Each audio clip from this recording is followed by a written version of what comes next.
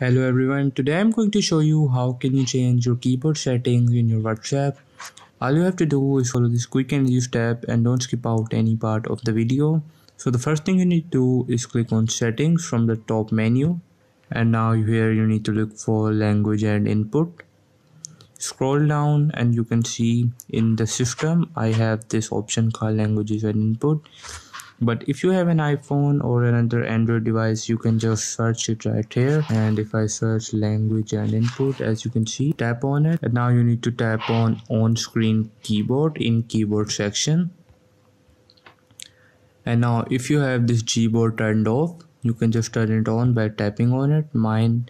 For me, it's already on. And now once you're here, you need to click on theme, select anything that you want, or you can even add a picture.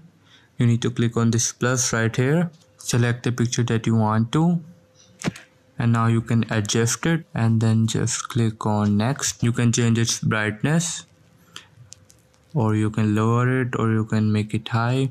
I'm not going to do it right now because I don't like it, but you can do it anyways. So now I'm going to show you how can you change its theme.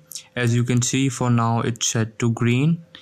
Now I'm going to switch it to dark theme.